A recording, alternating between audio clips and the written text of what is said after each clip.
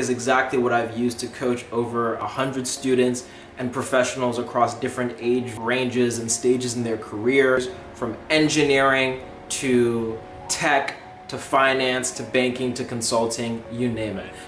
Storytelling and connecting with people emotionally and leaning into what makes you unique. This is going to be one of my best tips, and this is my 4-point framework for compelling anyone. This is my 4-point strategy that I use to actually seal the interview in the first 2 minutes. Was able to go from getting rejected from a job to getting that overturned and actually getting the offer.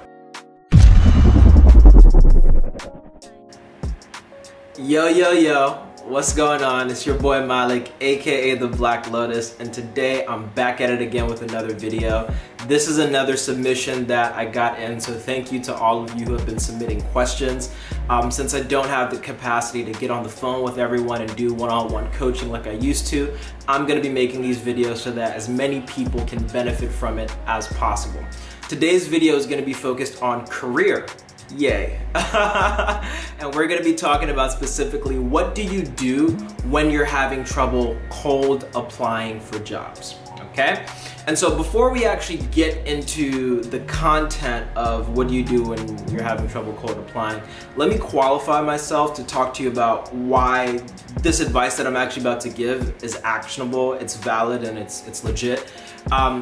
This framework that I'm about to present to you guys is the exact same framework that I've used personally to go from getting rejected from hundreds of jobs and applying for a year and a half straight and not getting any looks, to then those same companies that rejected me are now competing and trying to negotiate offers to get me into their companies. I've used the same framework and mentality to go from actually going through an interview circuit for 2 months and then at the end of it getting rejected for the job, but 3 weeks later, because of my pitch, because of the story that I told, because of how I presented myself as a candidate, was able to go from getting rejected from a job to getting that overturned and actually getting the offer.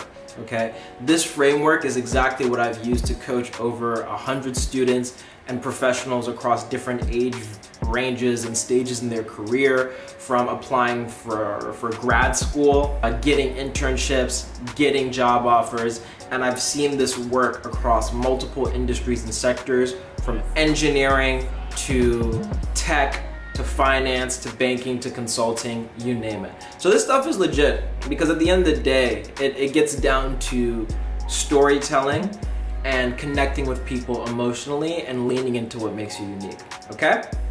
So let's get into today's content. What do you do when you're having trouble cold applying? Like, let's say you're looking for a new opportunity, you're trying all the traditional methods, but they're just not working for you. What do you do to actually distinguish yourself?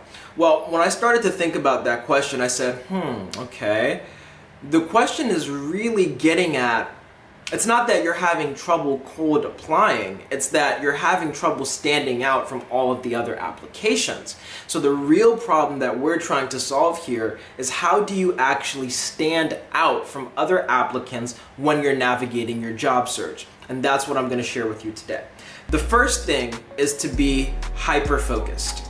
This is one of my core tenets. Like, I used to be of the perspective of taking like a shotgun approach and just like seeing whatever comes, but I don't do that anymore. Everything that I do is hyper-focused, hyper-personalized. And if you think about it, it actually makes sense. Like, from a technology and product standpoint, everything is about personalizing the experience to you, from like the ranking algorithm to the greetings that you see in the certain product where they're like, "Hi Malik, welcome back." And I'm just like, oh wow, thank you for noticing me.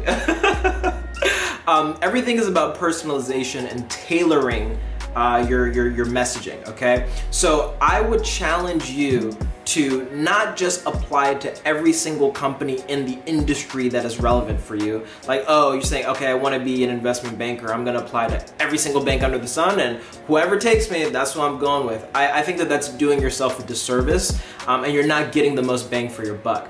Okay, because at the end of the day, the more tailored you are with your approach, the more tailored you are with your research and your study and your communication and your knowledge of that exact company, the more likely that that company is gonna see that, connect with it, and realize that this is a serious applicant who is the right person for us, okay? So the more tailored, the more focused you are, the better your search will be, the more effective your search will be, the better your communication, the better your pitch will be, because it won't just be focused on generalities. It'll be focused on this specific company with this specific vision and mission statement, with these specific projects coming up the pipeline, with these specific areas of interest that I want to work in, with these specific people who work at the company that I want to collaborate with. The more focused you can be, the better. So don't take a shotgun approach. Narrow your list down to your top 3 to 5 companies, no more than 5, and really get to know the company. Get to know their values, read their blogs, read their case studies, read their mission statement, read their entire website, every word, read it. Yes, I said that and I meant it. This is my approach. I get into the details, and that's what makes the difference at the end of the day. So get to know who they are, get to know what they stand for, get to know how they talk about themselves, and then when you get to know that, you actually allow yourself to use the same language that they're using. Because if you think about it from, how do people assimilate into a tribe? Okay, that happens through language. Using the same language, culture, and customs shows that, hey, we are a part of the same whole. And so when you can actually take a tailored approach to your applications, you now are signaling to your recruiter that, hey, like, I'm already a part of this tribe, and I'm the long lost tribe member that you guys have been looking for. So come on, let's get this show on the road, and let's work together, let's make some impact, okay? Be hyper-focused. And learn everything that you can possibly learn about the company through the people and every single marketing channel, YouTube interview, podcast interview, Glassdoor review, you know, people commenting in a random forum that is obscure on the 3rd page of Google that nobody saw. Like, every single channel related to this thing, I want you to go so deep in it that you know the ins and outs of how people are talking about the company, the interview experience, the leadership, their perspective, what's on the horizons, their biggest challenges, everything. Be focused, okay? That's tip number 1.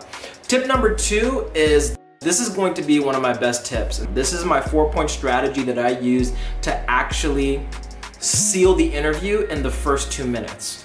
That's how legit this is, okay? Because it gets at putting yourself in the shoes of the hiring manager, of the recruiter, the interviewer. What are they actually looking for? Like, why are they actually like hiring someone? What do they want, okay? And this is where the job description is gonna be your holy grail. It's gonna be your Bible, right? Like, you want to get so familiar with the job description because they spend a lot of time crafting that to let you know exactly the kind of person they're looking for, exactly the qualities they want, exactly the experience they want. And so I go through that job description and I tear it apart. I annotate it like this was, you know, AP Lang in 11th grade, and you know, I'm trying to make sure I get these grades right, okay? So I tear up the job description. I go point by point. When they say they want strong communication and leadership skills, I go back to my resume, I see what experiences do I have that ladder up to that, and then I prepare my talking points accordingly. And I do the same for every single thing that they say that they want or they say that they stand for in the job description, and I show a clear through line to my experiences and the value that I bring to the table, okay? Job description is your holy grail. And so what are they actually looking for? They want somebody who cares about the company, who's the right fit for the company. They want somebody who will blend into the culture and who will add value, who's one of them, okay? They want somebody who is passionate. They want somebody who is hardworking. They want somebody who is capable. They're hiring you to do a job. They want to know that you can do the job really well and that you're the right person for this company, and then that you're a pleasant person to be around and work with. That's all they want to know. And so what I do is I use these 4 points to ground myself in any pitch. I ask myself this. Number 1, why do I want to work in this industry or space?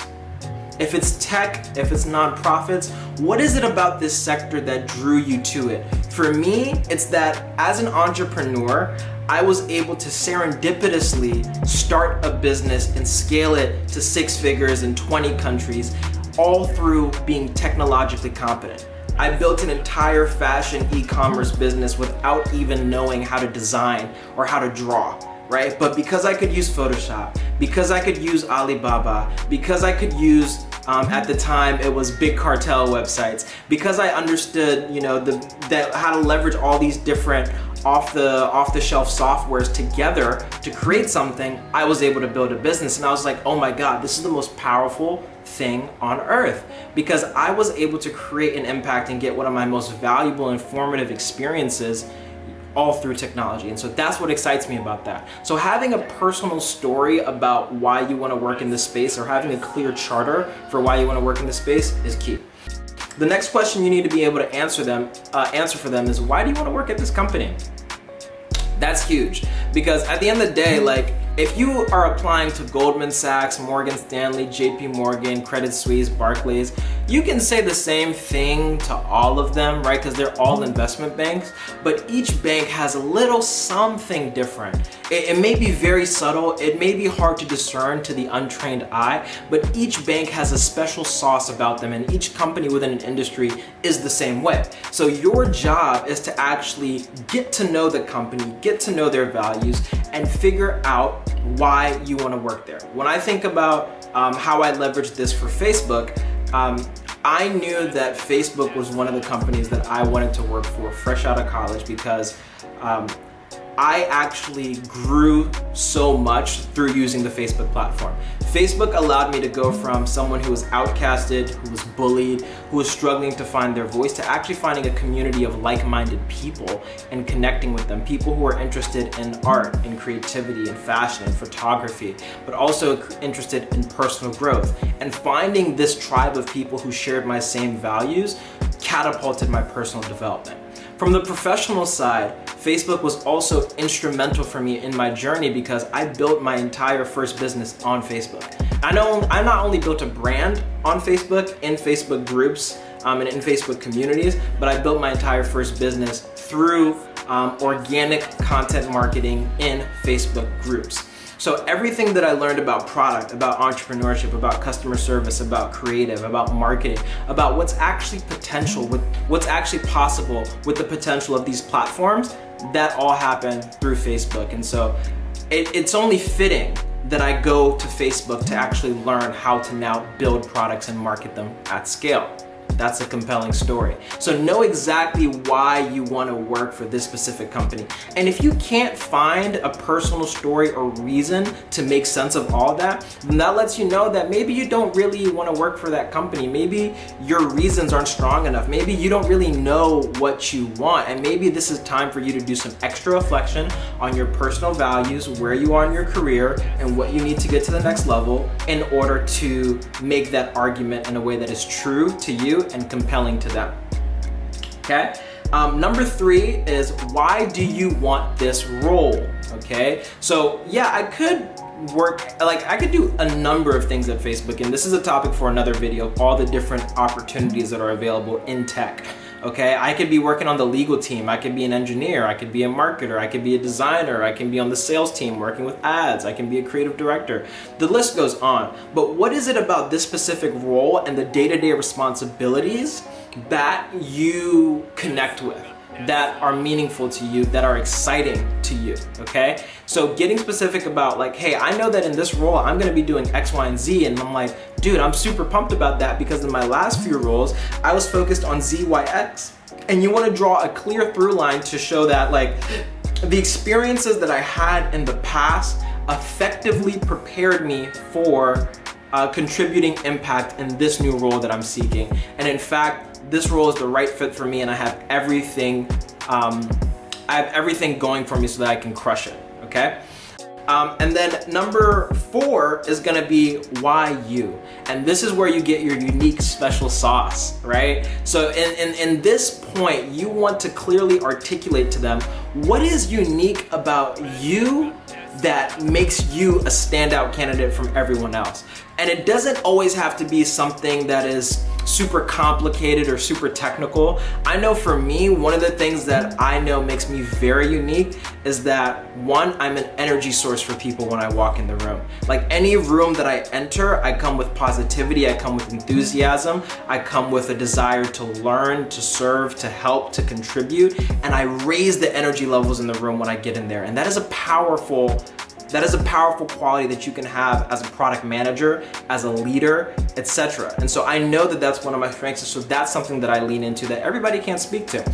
I know that I have this insane work ethic, scrappiness, entrepreneurship type mindset that I just have to get in on the ground floor and get my hands dirty and make an impact. Like I can't stop myself from trying to actually produce. I love that, right? And so that grittiness and that passion and determination, that makes me unique from everyone else. And then I have experiences that I can actually point to justify these qualities and show them in action and the impact that they actually have potential to have, okay? So those 4 points are: number 1, why do you want to work in this space? Number 2, why do you want to work in this specific company? Number 3, why do you want to work with this specific role? And then number 4, why are you the best person? What makes you unique? What's your special sauce?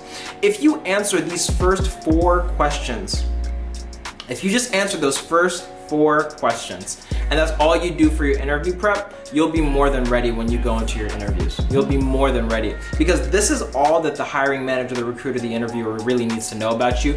Everything else that they're doing in the interview is to validate these 4 points. They want to validate how good your experience really is by giving you case studies that put you in unfamiliar problem spaces with a little bit of tension to see if your reasoning, communication, and like impact driving skills are really on par, okay? And so when you understand that, that's really powerful. And if you actually zoom out, this is a cover letter. Why the company, why the space, why the role, why me? That's a 4-paragraph cover letter. If you zoom out again, this is the answer to the first question in the interview. So, tell me about yourself. Or so, how'd you get here? Tell me a little bit about what you've done in the past, right? You know, when they ask you that first question, these are the 4 things that they're trying to gauge. And so I'm very intentional in the first step of the interview. I hit all of those points. And the thing is, you don't want to go too much in depth and like start going on a tangent. This should only take 1 to 2 minutes, but you want to hit all of those points like you're kind of laying out the structure for an outline. And so that you lay out all the structure for the outlines, and then you give the interviewer some bait to click into some stuff. So when I mention my entrepreneurial experience in building an actual business, that's bait that the interviewer is gonna wanna click into to actually gauge my product sense and my abilities as an entrepreneur. And so now that allows me to guide the conversation towards my PowerPoints, towards the things that make me strong, so that I can show them why I'm so unique, why I wanna work at this company, all the unique value that I give, etc. That 4-point framework is your best friend. If there's anything that you need to know about your job interviewing, your job search or interviewing, it's literally these 4 questions. You do that, you will be good. Trust me. And then when you go out and you network with people, or you pitch people, or you get to meet people, you have your talking points down pat. It allows you to be more confident, feel more relaxed, and allows you to really let the other aspects of your personality shine as well. Okay? So now let's get into number 3. Are y'all still with me? Can I hear it? Yeah! Okay, good.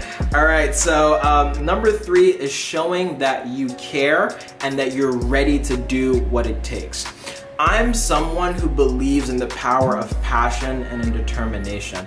And if you are a successful person, if you are a leader, you recognize passion, grit, determination, and hustle in others, and you know, because you know how valuable that is. Like any successful person knows the value of hustle, passion, determination, because at a certain point in life or in your career or in your job, there's gonna be a point where you just kind of have to force yourself to do what it takes. You're gonna be met with a challenge that you weren't prepared for, that's gonna take longer than expected, that's gonna require a lot of coordination and all this kind of stuff. And the person who's really ready to dig it out, who's ready to jump on a call at 12 a.m. or at 5 a.m., which I've had to do in the last 6 months, that resonates with people. So I always try to show people how bad I want it. Like if I'm applying for Facebook, I want to show Facebook that I bleed blue, that I bleed blue. This is a part of my DNA, and I'm willing to do whatever it takes. So how can you show that in your application process? A couple things.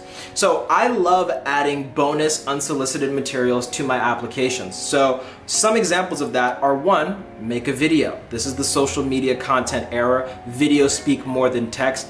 nobody likes reading, everybody watches YouTube and Instagram, okay, and now TikTok. So make a video with a 30-second, 1-minute pitch on yourself, your experiences, or answering those 4 questions that we just talked about in the 4-point strategy. Make a video talking through all those key points, and then maybe pay somebody on Upwork, or maybe pay a creative that you know from college or in your network to spruce up the video, you know, or maybe do it yourself. That's not mandatory. You don't have to do that for it to work. Just the fact that you're doing a video is enough for people to be compelled and inspired and want to meet you, right? Because that's not something people do.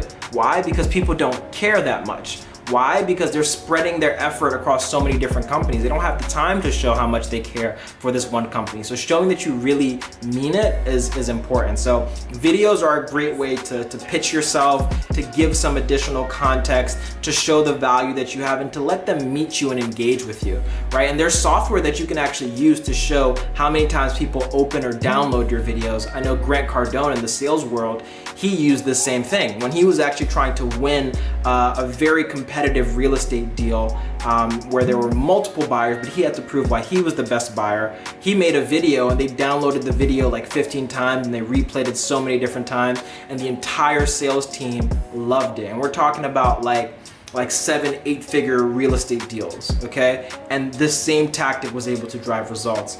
And I've seen it work in the career space as well. And if you actually go on YouTube, you'll see a bunch of people who made these types of videos for, like, you know, Google interviews or whatever, and you'll see examples that you can actually reference. So a few people would do it, but it's so few and far between that it's really impactful when somebody does something like this.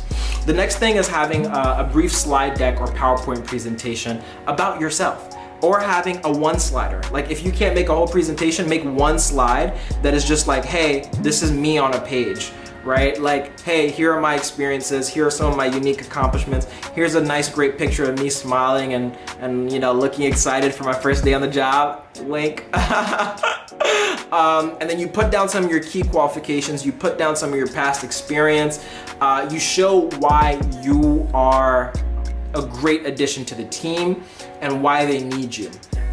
Make a PowerPoint, a Google Slides, go in Canva. Canva has a lot of really beautiful templates already laid out, very visual, very unique. If you want to stand out from a visual standpoint, leverage those resources and create a presentation. I love doing that. That's something that I actually did with my Facebook and my Twitter interviews in the past. So what I did, and this was so unique, and I'm so glad that I did this, was that when Facebook was actually coming to recruit for product marketing in DC in the fall of 2017, I had already been preparing for product marketing interviews for like the past 3 months. So I spent so much time listening to podcasts, learning about the company, before interviews even opened up, before I even knew what the cycle was. I was just getting ready, right? Stay ready so you don't gotta get ready. Then all of a sudden, a great friend of mine, Azia Hobson, shout out to her, she was leading the information systems, like Emerging Coders, Emerging Leaders Academy, and they did a partnership to recruit for the very specific job that I wanted. And so how could I stand out in an event with several different interns, potential full-time employees? What I did was I'm like, okay, well, I'm really good at graphic design and just design as a whole. So I went into Photoshop and then I created a mock-up of like the current Facebook web experience at the time, and then I subbed out some of the components. So instead of my status post, I used my status post to actually put my cover letter in status post format. Instead of like the metadata that talks about where you live, where you're from, and where you worked, I had a couple bullet points on like the previous experience that I had. So, oh, Morgan Stanley this, or entrepreneurship that, or whatever the case is. And then I included some pictures as well. And the whole thing basically felt like a Facebook cover letter designed to look like a contextual, like it's like if I created a cover letter as a status post and like use that, that's what it actually looked like. And so I printed that out on nice paper.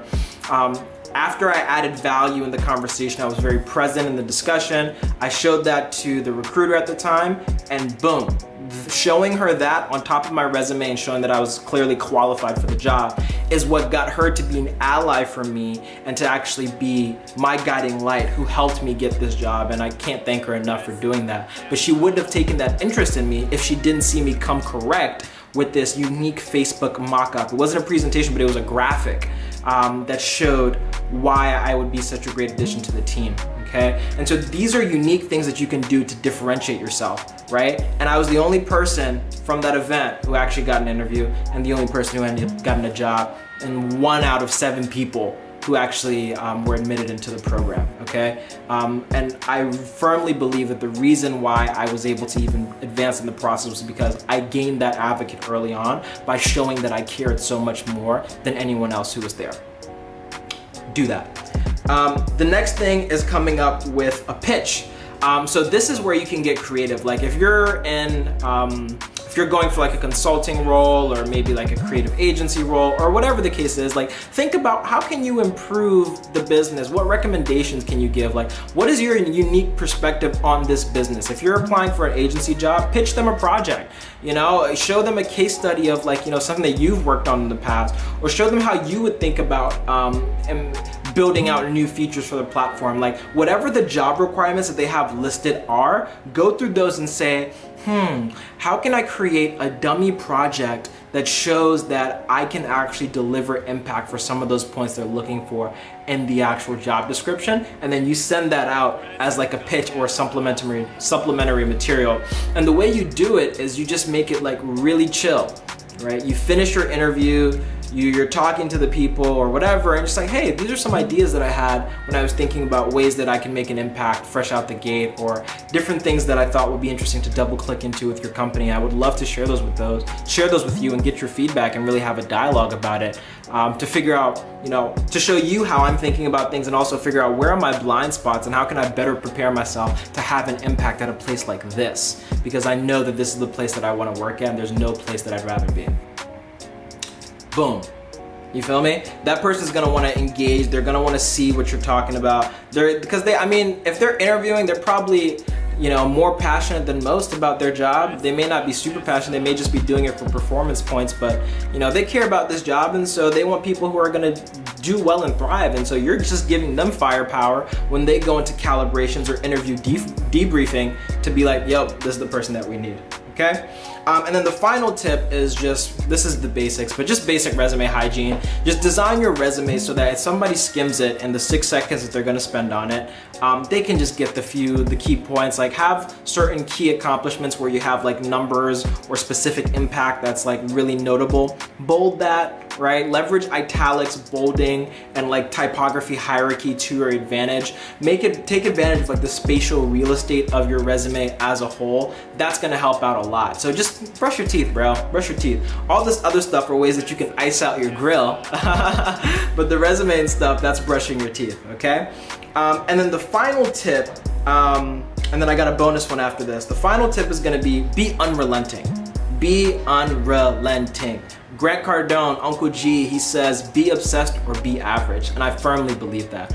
I firmly believe that. And if you're not hyper-focused, going back to tip number 1, it's very difficult to be unrelenting.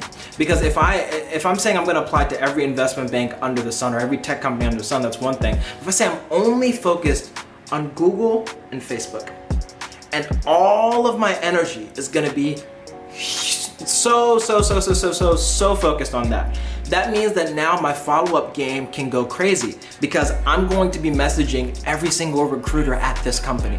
I'm going to be messaging every single person at this company. They will know me by name, for sure. There's no chance that I won't be doing that. I'm gonna be messaging every person on this company. I'm gonna be trying to figure out how can I get in front of everyone. I will be following up every week, every day if I could. If I could follow every day and not get blocked on the email services or whatever, I would do that, okay? If I could somehow get somebody's phone number, I will call them. If I can get on an informational interview, like whatever entry point that I can get into this company so that people can know my face, know my name, know what I want to do there, you have to take advantage of that. So be prepared to do everything humanly possible. Like every day after you do these basics of like, you get your story down, you have your resume hygiene, you have your short list of companies that you focused on, the only variable between you and getting the job then is the amount of action that you take every day. And I think a great example of this is, again, Grant Cardone. If you're talking about how he courted his wife, Elena, who was like a supermodel actress at the time, and he was a successful business person, and so, you know, he had some status to him, but she was completely uninterested at first glance and didn't want to have anything to do with him despite all the material success that he'd had. Just due to his personality and character traits or whatever, she was just like totally turned off. And I think this is a great example because I look at the process of finding the right company for you as a courtship process between you and the company, right? It is a value exchange, it is a courtship, it is a partnership that you're entering into. And so I think there's a lot of clear lessons that we can learn from what it means to stay in the sale from Grant Cardone in this case. And so what he actually did was that he called his wife, his soon-to-be wife, at that point she was just a random lady, twice a month, every single month for 13 months, just to get a date. Come on, if you want to talk about following up, all my salespeople, they know about the value of the follow. And that just goes to show you the attitude that you have to have when it comes to following up. And the thing that was unique about it is that although he was so persistent for such a long period of time, he didn't waver at all, even though it was taking a while, right? His confidence didn't waver, his enthusiasm didn't waver. He kept showing up like it was day one. And Les Brown, he has a similar story to this when he was trying to get a job as a disc jockey. You know, he kept showing up with a smile on his face, ready for action, just as excited as he was the first day when he heard no. And that's the energy that we have to bring to our follow-up. And I think that if you bring that type of passionate spirit, something's gonna give eventually. Something's gonna give, either this opportunity is gonna give, or you'll get valuable feedback through going through the process that'll prepare you for your next opportunity. So that is tip number 4, be unrelenting. And then the bonus tip is leverage referrals when you can.